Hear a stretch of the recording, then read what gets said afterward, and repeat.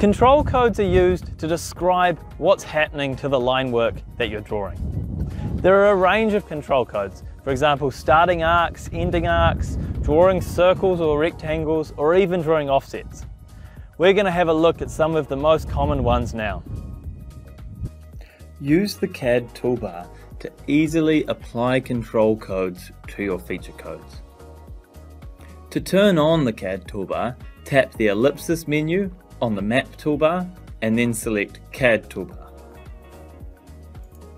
To apply a control code to your feature code, simply tap the appropriate CAD toolbar icon before selecting your feature code tile in Measure Codes.